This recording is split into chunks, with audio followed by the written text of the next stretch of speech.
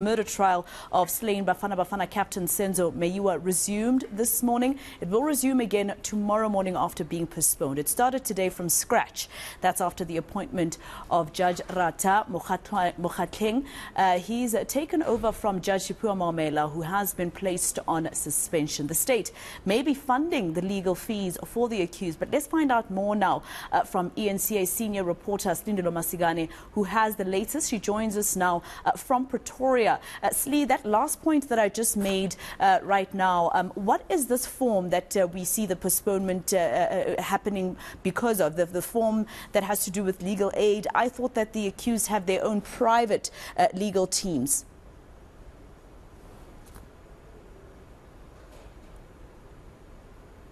All right, it looks like we cannot hear Silindelo Masikane for now, but while we try to sort that out, let me give you a summary in case you've just joined us here on All Angles about exactly what happened in the High Court in Pretoria today. Of course, we have a new judge, Judge Ratha Mokgoatlheng. He takes over, as you heard me saying earlier on, from Judge Ratha Mokgoatlheng. He was suspended, this of course after a tribunal at in terms of his not concluding trials on time. Him and another judge was suspended by President Cyril Ramaphosa. So what we heard today, first of all, is that it's a new trial, of course, starting all over. It means that the accused now, there's some things that are going to change or some things that have to be reread into the record now that we're starting all over. But the state promising him that none of the list that they had given to the defense in terms of witnesses has changed. So everything else will stay the same and the indictment. But I understand we have our senior reporter, Silindelo Masikane, back with us. She's live from Pretoria to give us more details in terms of this case. Lee, we heard in court today that one of the reasons that it's being postponed, it has to do with a form that has to be signed with legal aid. I thought that the accused have their own private lawyers. So what exactly is this form about?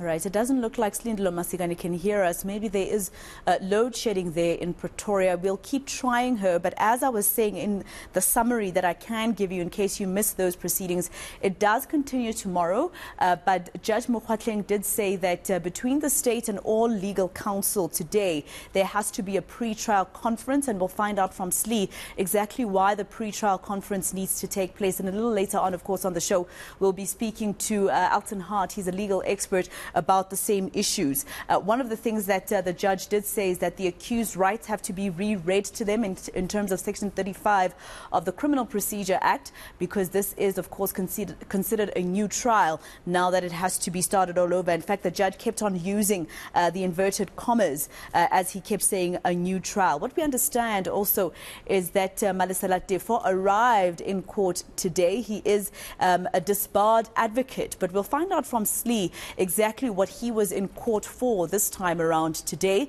I think she's been able to reconnect to us. Silindelo, just confirm for me very quickly if you can hear us in Joburg. I can hear you.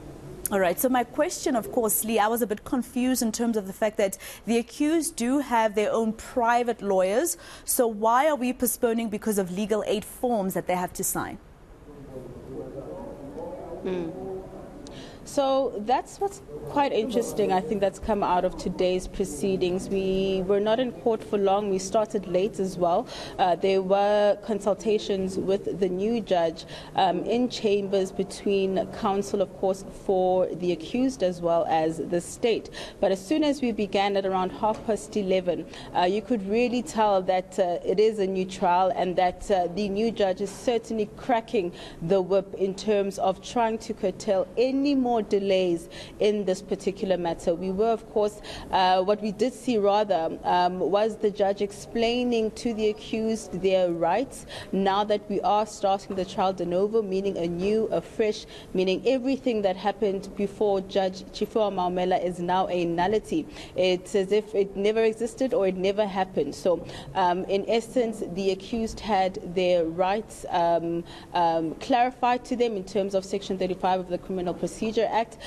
The judge also telling the accused that if they also want to be released on bail, they can actually make fresh new applications for that particular process to take place. So during the court proceedings, we then heard from the state that the indictments, the charge sheets, nothing has changed in terms of that they still also plan on calling the same witnesses that have been revealed, of course, to the defense, but there was an insistence from the defense to have a pre-trial conference, but also to postpone proceedings because the defense needs to ensure that their financial instructions have been ascertained, meaning that we understand that forms need to be filled out by these lawyers to legal aid to ensure that they get paid to continue to represent the accused, because what has been raised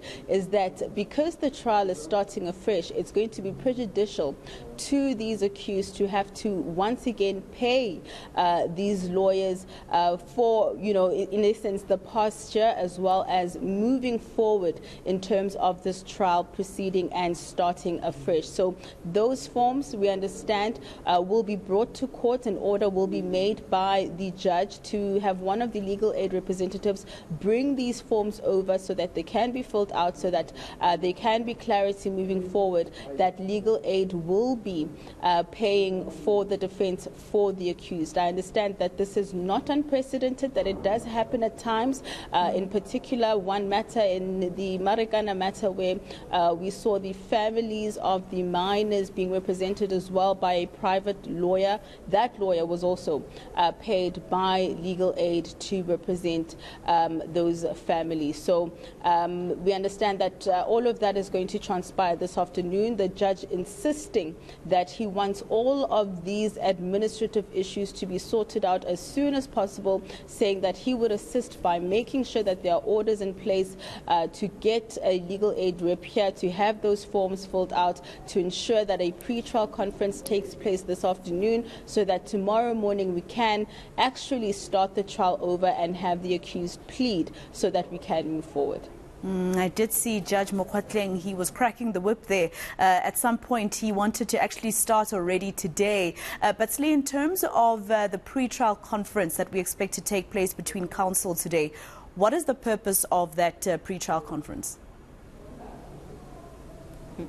It's just to iron out some issues or points of clarity that the defense may want to make in terms of how the trial proceeds, the evidence that's going to be led.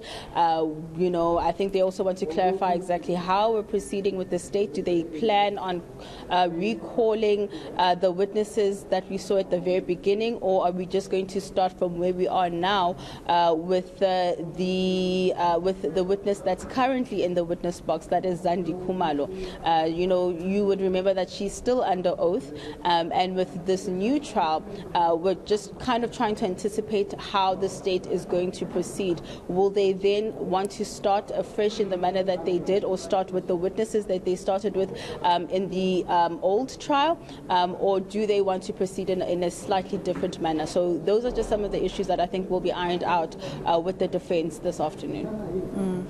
So with this being a new trial, as the judge kept on repeating, Slee, what kind of rulings will stay in place? What kind of things need to be put on the record again, etc.?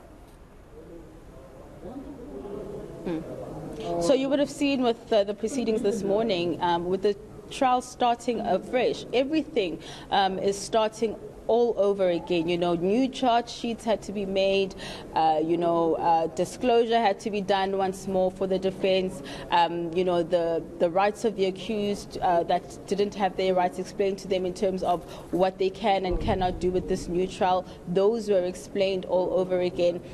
Some of the administrative issues around, let's say, the media in court, for example, those are going to remain in place in terms of the ruling that was made during the trial with Judge Maumela. So the media will, of course, be allowed to take the proceedings live, but certain orders in terms of the visuals of the witnesses in the box, if there was a ruling that they don't want to have their visuals taken, then that's going to remain in place. But as it stands at the moment, everything else that pertains to a new trial, though all those processes are being observed at the moment. It's just some of those rulings around the media being in court and the visuals that we can take, the fact that we can still take proceedings live. Those are just some of the things that are still remaining, I think, from the old trial. But at this stage, Masego, I have lost my connection to you. But I can confirm, of course, that we do officially have a new judge, Judge Ratha Mokgoatlheng, who is now going to officially sit over the Senzo Meyiwa murder trial, and who also seems quite interested in seeing this trial come to a finality, mentioning that there have been a lot of delays in this particular matter, and it's time that we got the ball rolling in terms of getting to the end of this matter. So at this point, we've adjourned for the day. A pre-trial conference is going to take place between the defense as well as the state. At the same time, we understand a legal aid representative will be making their way to court to ensure that the defense gets those forms that they need to fill out, so that legal aid covers the cost of the attorneys representing the accused. Tomorrow morning at 10 o'clock, we are expecting to start with the trial and having the accused make their pleas. You also did mention, of course, that we had a surprise guest, if you want to call him that, Malisala Tefo, who was in the courtroom for a little bit, but during court proceedings I didn't see him in the gallery. From what I understand from some of my sources, I've been told that he had been trying to get some of the accused to get new legal representation, but from what I understand, the accused did not want to replace their current lawyers. So that is the information I have around why he was in court. But of course, we know as a disbarred advocate at this point, his presence in court is the same as any ordinary person coming to observe these legal proceedings. So at this point, we will be resuming, or should I say starting the trial afresh once again tomorrow, where we are expecting the accused to make their pleas. All right, senior reporter Silindelo Masikane, I think you and I would agree at home that we do need this trial to go about speedily, but also Malisela Tefo, I don't think we can call him a surprise visitor anymore, can we?